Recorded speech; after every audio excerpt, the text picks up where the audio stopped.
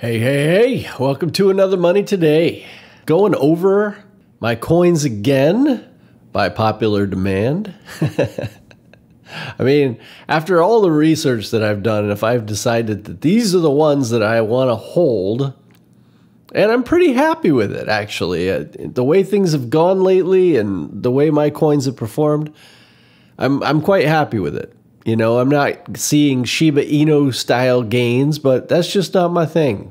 I'm a hodler and I'm looking for, I look more with utility, I guess. I'm a utility type token guy. That's what I typically like to, it just interests me seeing partnerships and the way things work together. So obviously AllianceBlock, well, Quant, AllianceBlock, and Hedera Hashgraph all come together in what I'm seeing as the big picture.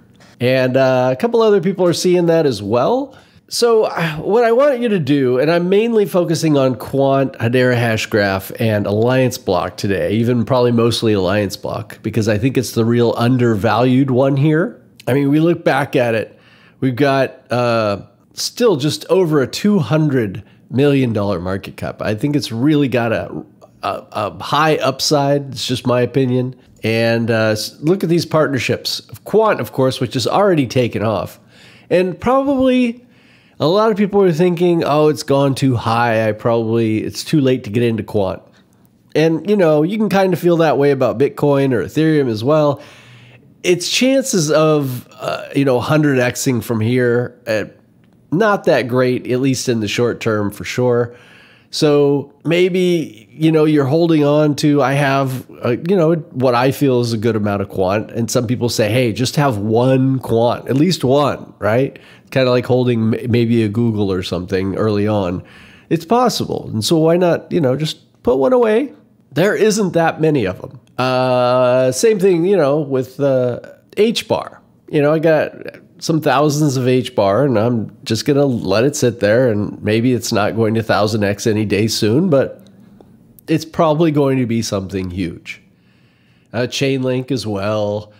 Now, I don't have Holochain, but I am certainly not saying it's not great. A lot of these coins that I don't hold are fantastic.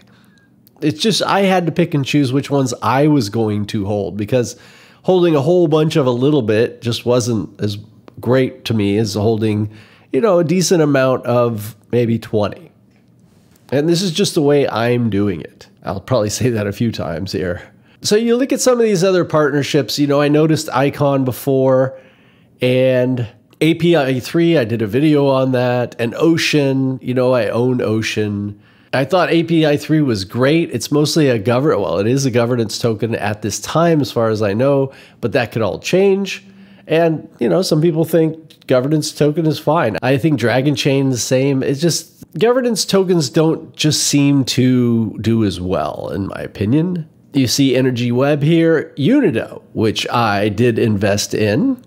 And over here you'll see Unido. AllianceBlock will utilize the Unido multi-party signing engine as part of their on-chain transactions. So it's going to be part of AllianceBlock, which, gives us a little bit of boost in my opinion, but Unido will also be using AllianceBlock. So it goes back and forth. You see Polygon here, and of course Hedera Hashgraph, which we talked about before, Elrond, Ava Labs. So they have quite a few partnerships. And one of the things not mentioned here is actually Genesis shards, which Rashida Jaja from AllianceBlock is one of the, I believe, co-founders or actually investors in. So this is something I looked into, and I found a lot of this listening to King Solomon. So I want to give that a shout out. I mean, this guy has really been, on it, most of his videos, and I do appreciate that. And I kind of take what he says and then I follow it up and do my own thing. But here's a couple clips of what he's been talking about lately when it comes to AllianceBlock and Hedera Hashgraph. If you were not aware, AllianceBlock has multiple products. One of their products happens to be the Alliance Bridge. Now, Alliance Bridge directly operates on the Hedera Consensus Service. We can see it right here. This is from back in May. I had posted, I think, on Patreon and a couple of other things early in April, or maybe it was late March, that I saw that LimeChain, L-I-M-E chain, obviously, was the one facilitating from the developer network. I saw that there was a developer working both on AllianceBlock and Hedera Hashgraph, and kind of made the assumption based on my own findings, which obviously came to fruition. But yeah, the Hedera token service will be integrated into AllianceBlock's trustless KYC product, which is another product through AllianceBlock.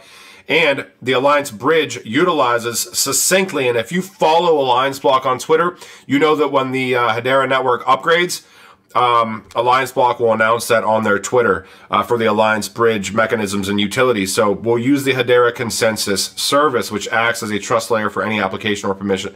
So some pretty good stuff there, and it's kind of the things that I've been talking about, just the update. And here's another update from NCashOfficial, also talking about sort of the same thing in different ways. AllianceBlock and Quant, and of course, Hedera Hashgraph. And let's actually talk to you guys a little bit about what is happening with AllianceBlock. So we already know that AllianceBlock has been partnered with a lot of other, companies, or I shouldn't say companies, but other assets that we are already invested within. But we do see our DeFi data regulation and compliance. These are the 3 layers of the AllianceBlock protocol that will help build the financial industry of the future. Guys, we've been talking about the future of finance for a fairly long time, and check out these 3 layers on what they are doing in regards to what they're actually building overall. So we do see our products and solutions are divided into 3 layers separately. They help DeFi projects grow and traditional finance institutions invest in our industry. Again, they're basically bridging traditional finance and decentralized finance. But in DeFi layer, we offer cross-chain interoperability with AllianceBlock Bridge built with Hedera Hashgraph, as well as access to additional liquidity and volume with AllianceBlock LMAAS, liquidity mining as a service, and AllianceBlock decentralized exchange. Users will also have access to peer-to-peer funding protocol with AllianceBlock funders, as well as have a comprehensive dashboard of data analytics and information for use in DeFi, strategizing with the AllianceBlock terminal. But so is QNT. Now we do see here. Now, again, with AllianceBlock, we do see it's collaboration that we have or that we are having and connecting to LSEG connectivity platform. And yes, we are planning to use Overledger, which, as you guys do know, QNT leverages Overledger. We will have more technical deep dive to show how prior to release. We go all the way back to this as well. Gilbert Verdian, who is the CEO of QNT. Well, not many people understand the scale of SIA or SIA, which I've talked to you guys a little bit about before. This is one of their partnerships. It's one of the world's largest financial infrastructures that connect central banks, commercial banks, financial institutions, and governments. If you think of any bank globally, they are already connected to SIAnet. They all have access to SIA Chain and now to Overledger.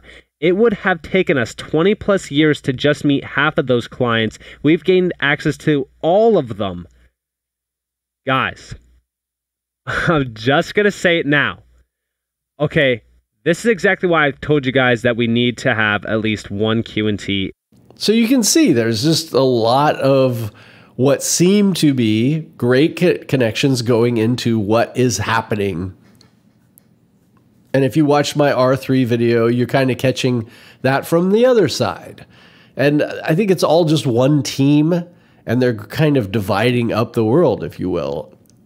And I guess what gets me to that, all the things that we've been talking about for so long in this channel are just coming to pass. And I told you that the current situation, which I'm not allowed to talk about, along with climate change and banking the unbanked, are the 3 main pillars to which all of this blockchain will be, it's helping to implement. Because blockchain in the end is the goal, to get everybody on blockchain and blockchain ID. So you're about to see a lot of climate change things come online. And I know this because I'm following what the banks are saying. And I told you before about the OMFIF and getting signed up for that. So you can watch this yourself. And the Sovereign Debt Institute from the OMFIF. Now, this is the banks. This is the bankers, the banks, major corporations, all talking together with the governments to decide what's going to happen. And so if you could see this, you're gonna know a lot. This is UK government's first green sovereign bond. So you can see they're just going to monetize the green and climate change agenda. And you're seeing that happen in the United States right now with this new bill. And you see C Labs, which is Cello, also involved in some of this with the CBDCs. So, of course, I am also invested into Cello, which also, if you remember from my videos, Jack Dorsey from Twitter was one of the original founders of. And here's spearheading digital innovation in cross-border payments, the Arab CBDC conference. And you see with these things with this OMFIF, it is the leaders and bankers from all of these different countries that are talking. And so these are the people that are behind the scenes making this happen. And a lot of this will happen in Africa, banking the unbanked. It will be, it's happening already in Central and South America. They want to get everybody that's not online. So how are they going to accomplish that? That's what we're going to see. And that's what we're going to find out. And also another coin that I am invested in, and I was just bagging on the other day because they really weren't doing anything, is Stellar. Stellar partners with MoneyGram, and of course they use USDC. So here's a partnership that could mean something for Stellar, at least it should, and something to keep an eye on.